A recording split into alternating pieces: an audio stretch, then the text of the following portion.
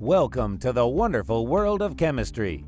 Today, with the help of the Metal Contest set by Mel Chemistry, we will see how an iron paperclip is covered with metallic copper.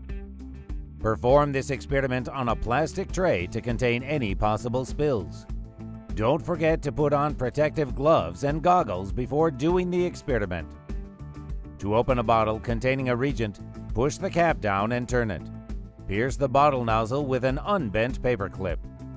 For the copper clip experiment, you will need the solutions of sodium hydrogen sulfate and copper sulfate, an iron paperclip, 2 glass slides, and 2 rubber bands.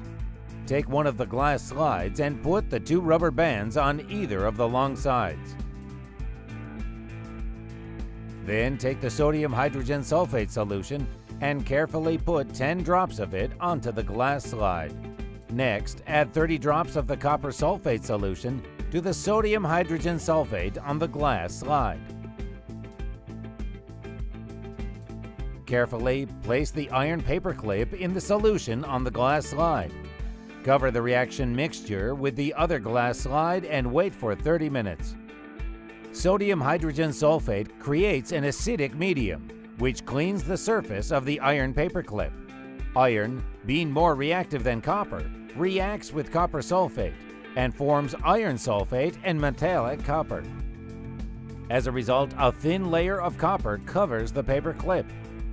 Learn more about this experiment on our Mel Science website.